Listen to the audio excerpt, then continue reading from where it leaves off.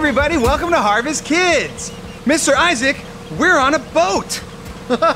This is a great boat, although it's a little rocky. Have you ever been on a boat where it was just big waves and they didn't seem to calm down? Yeah. Or have you ever been in a crazy windstorm and the wind is howling and it just won't ever stop? Whoa! It stopped. Well, boys and girls, today we're going to learn a Bible story about how Jesus calms the storm, and that's not all we're going to do. We are going to play a game, we're going to make a snack, we're going to have some fun, hear a Bible story, and do some worship, but it all starts with worship right now. So wherever you're at, stand up to your feet. That's right, stand up, and we're going to get worshiping God, even if you're in a boat. So let's worship now.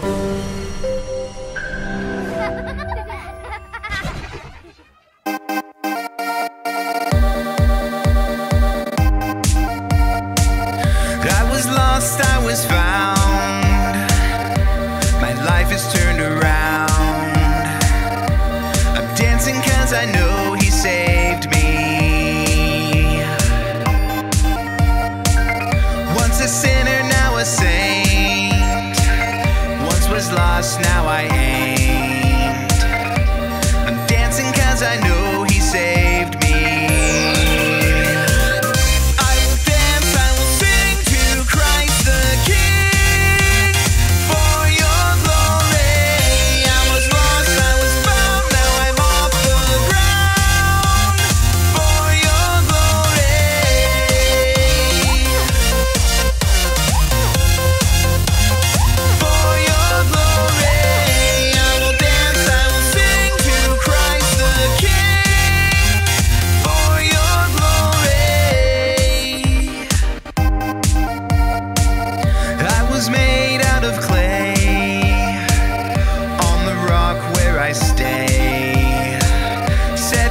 Upon the solid rock I stand.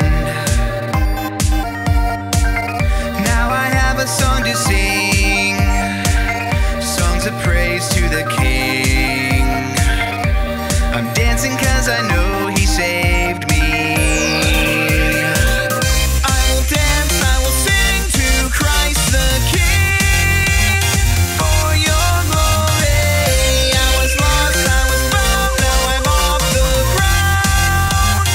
For your glory,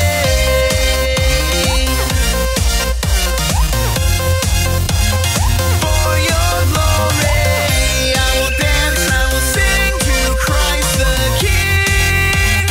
For your glory.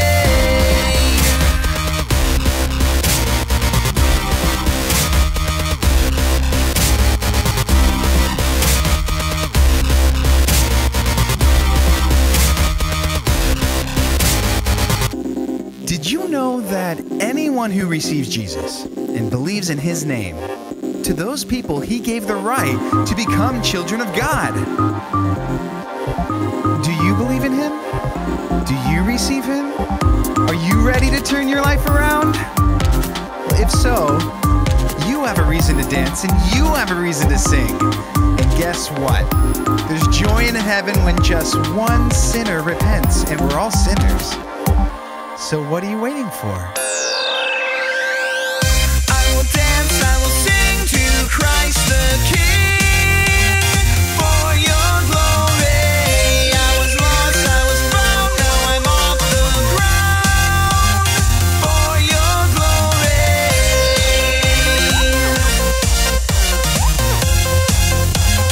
for your glory, I will dance, I will sing to Christ the King. For your glory.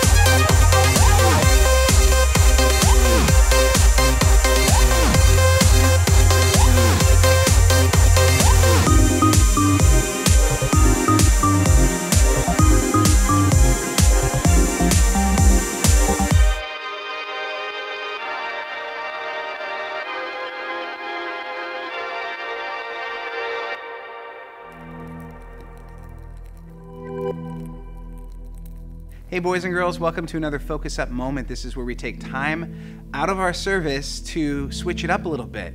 We're going to worship God and sing an old song that I learned as a kid called Peace Like a River.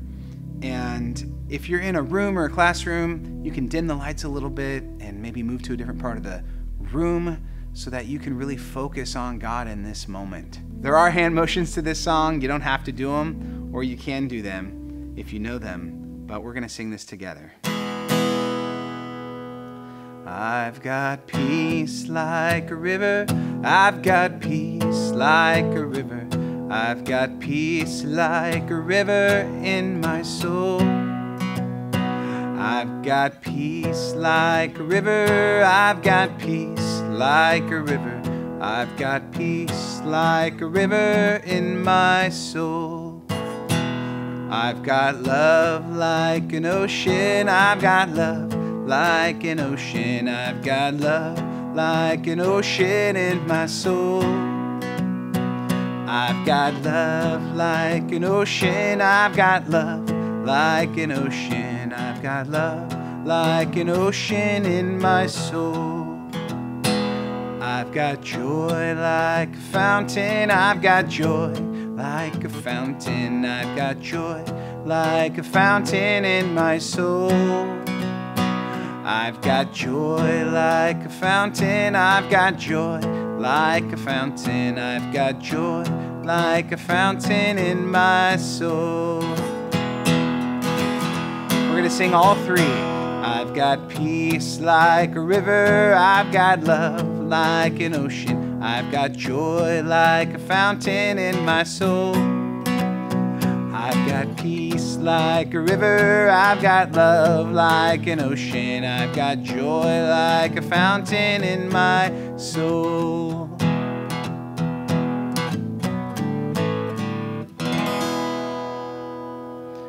Well, good job singing, everybody. That was a song that you probably heard before, but when we worship God and focus in on what He gives us, like peace and love and joy, then He can make those changes in our hearts so we can start to love others and have peace and have the joy of the Lord. And I pray that's what you found during our Focus Up moment today.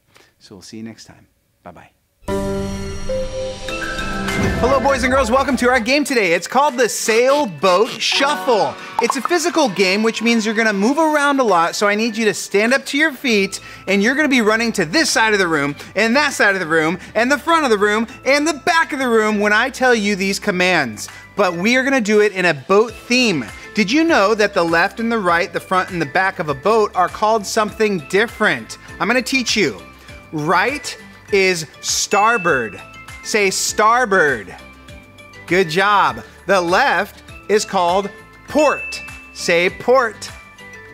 Okay. The front is called the bow. Now that's towards the screen, wherever you're watching this. The bow of the ship. And the back is called the stern. Okay, so let's review. Starboard, port, bow, stern. Now, when I call out these commands, it's your job to run to that location in the room. Are you ready? We'll start out with an easy one. This is the bow. It's at the screen. So, bow. Okay. Oh, you're all right next to the screen. Stern. That's the back. Run to the stern. Okay, good job, everybody. Now you're going to go to the starboard. Starboard location in the room. That is the right. Okay, good job, everyone there. Okay, let's do bow again. Bow. Up by the screen. Okay, port. Port. Left side. All right, everyone over at the port side of the room.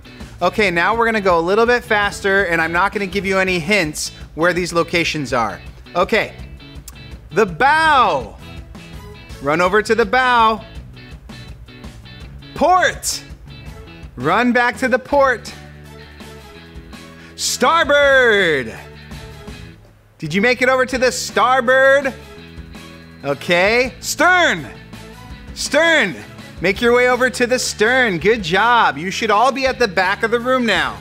Now we're gonna go a little bit faster. Stern! You're already at the stern. You don't have to move anywhere. Okay, here we go. The port. Bow. Starboard. Bow. Port. Stern. Port. Bow. Stern. Bow. Stern. Bow. Starboard. Everyone go to the center of the room now. You should go to the center and we're gonna do lightning speed. Are you ready? Port. Starboard. Bow. Stern. Port. Stern. Starboard. Bow. Port. Stern. Bow. Starboard. Stern. Center. And great job playing our game today, the sailboat shuffle. That was hard, you're probably out of breath, but we learned some new boat terms as well, so that was a lot of fun. Okay, thanks for playing the game with me today. We'll see you next time. Bye-bye. Hey kids, welcome back for another week of Unboxing the Bible. If you're not familiar with what it is, it's like when you get a gift on any special occasion, but it's better because it's the Bible. Today's word is S-T-I-L-L. Still. And today's word still comes from the verse Psalm 107:29. The verse is, He made the storm be still, and the waves of the sea were hushed. Now say it with me. He made the storm be still, and the waves of the sea were hushed. Psalm 107:29. Thanks for coming on this journey with me in unboxing the Bible. Stay tuned. Up next is a Bible lesson.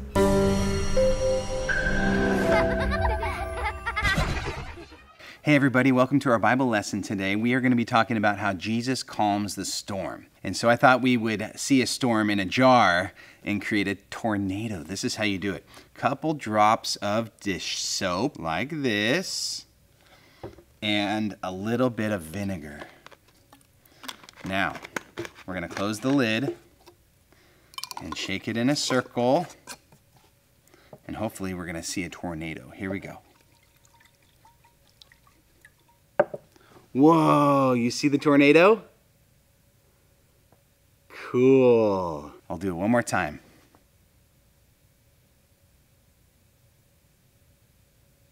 Well, that's a cool experiment. Now on to our lesson. So we're in Matthew chapter 8, and we're talking about how Jesus calms the storm. Jesus had been performing miracles in this region, driving out evil spirits, and many crowds were surrounding him. I mean, wouldn't you want to go see what Jesus was doing? And so he was tired, and he told his disciples, let's get in a boat and let's cross to the other side. So the disciples followed Jesus and they did what he said. These disciples were not expecting a sudden change of weather. A big storm, a fierce storm, shot up out of nowhere. And this is the Sea of Galilee. I've been there, and what happens is because it's a circle lake sea, the waves do this. They shoot up real high, and they are very powerful. They're not crashing waves like we would see on a beach, but they shoot up like this several feet, and they can knock boats over and make them sink. It happened a lot. And so we don't know how long the storm raged, but eventually the disciples cried out to Jesus for help. Here in Matthew 8:24 and 25, it says, Jesus was sleeping. What? He was sleeping on the boat? Yes, he was. The disciples went and woke him, saying, Lord, save us, we're going to drown. Now, you can imagine how tired Jesus was from ministering and healing all these crowds, so he was sleeping on the boat. And the disciples woke him up anyways because they thought they were going to die. And he woke up and replied, You of little faith, why are you so afraid? Then he got up and rebuked the winds and the waves, and it was completely calm. So the disciples were in a situation that they thought was so terrible that they were even going to die. And Jesus, asleep in the boat, wakes up and he calms the storm. We can learn a lot from this in our own lives. And here are 7 things. One is that we need to follow Jesus no matter what. Here we saw that the disciples followed Jesus into the boat and they went out into the sea. So we need to follow Jesus no matter what. Number 2 is that challenges are inevitable, which means bad things happen. But it's important to know who's in control of everything. But this point number 2 is that we are going to face hard times. Point number 3 is that God is with you.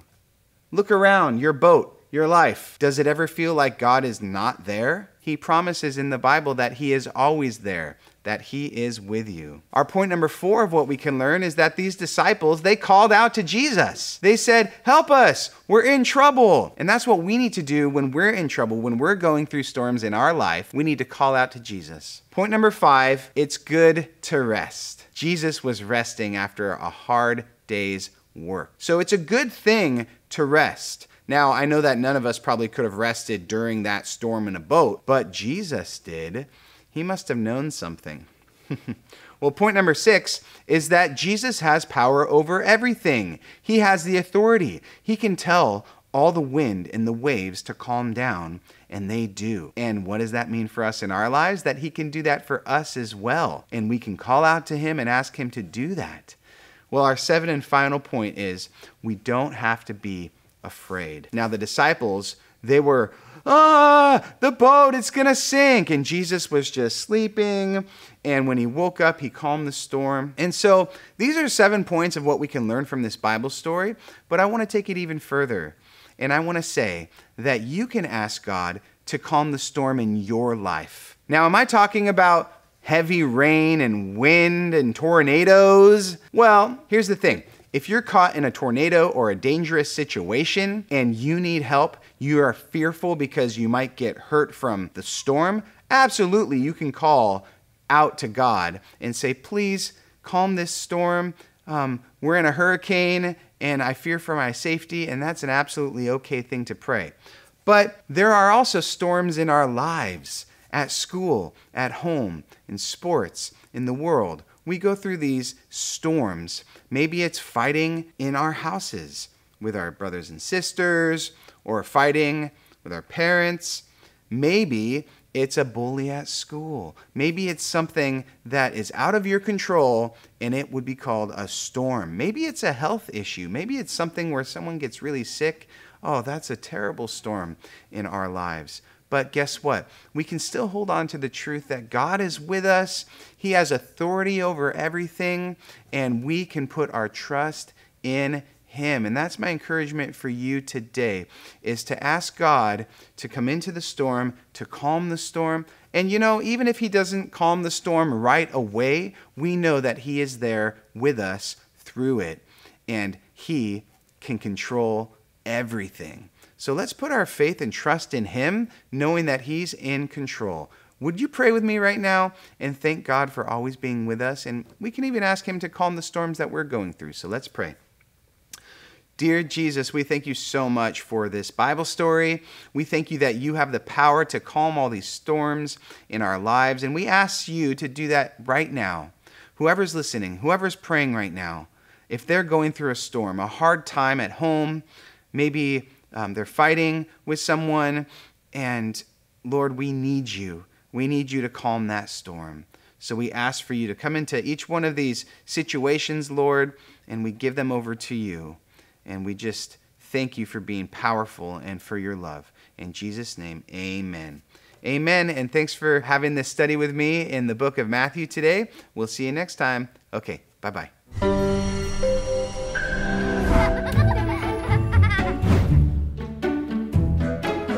Hey friends, welcome to Snacky Time! I'm Sophie. And I'm Isaac. And today, we're gonna be making a little boat, okay? Ooh. It's a boat from, here's what we'll need. We have our toothpicks.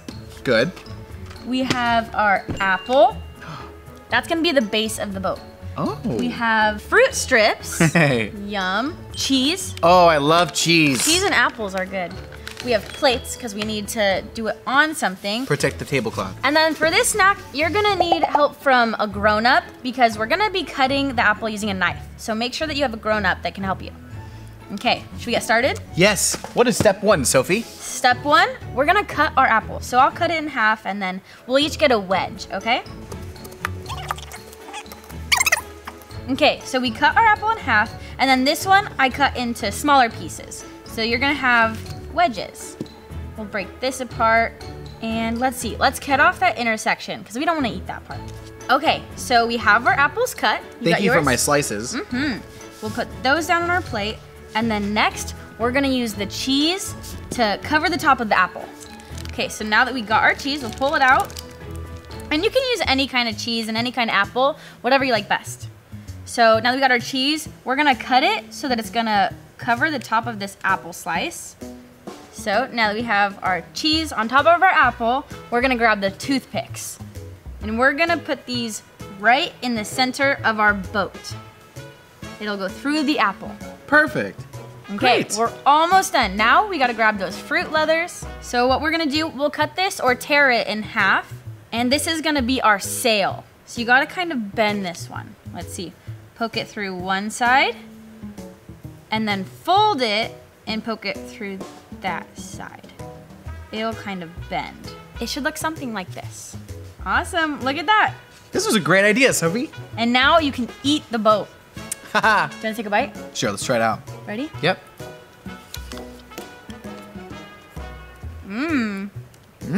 Super good. Cheese and apples is yummy. That's such a good combo. With a little fruit in there too.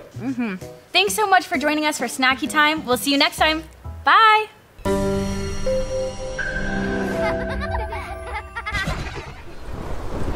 Hey, thanks for joining us for today's lesson. Hey, Pastor Mike, I learned a lot in our lesson about God's ability to bring peace to the storms of our life. Do you think we could pray to him right now to bring peace to our situation? Sure, let's do it. Dear Jesus, please calm our storm, Lord, the storm that we're in. We believe that you have the power to do that and that you are God. In Jesus' name we pray, amen. Hey, he did it. Well, boys and girls, thank you for joining us today in our service. We learned that Jesus can calm our storms. And of course, we're not just talking about when it rains and when the wind blows. But yes, God can calm those storms too. He can calm tornadoes. He is all powerful. But he can also calm the storms in your lives. And those are the ones that happen maybe with your brothers or sisters, or at school there's a bully, even in the home. Sometimes storms are brewing in the home, and we need to pray to Jesus to ask him to calm those storms. Boys and girls, you can do this. You can talk to your Creator and say, Jesus, please come into this storm and bring peace and calm the storm. And so that's our encouragement for you today, that we learned in the Bible that Jesus calmed the storm to the disciples, and it proved that he was God and he is powerful. So we encourage you to pray to him today to calm your storms. And we had a lot of fun with you today. If you'd like to see more services like this, you can find us on YouTube and Instagram at Harvest Kids Live, and we can't wait to see you next time. Well, thanks for joining us today, Mr. Isaac. No problem. I had a ton of fun. We'll see you next time. Bye.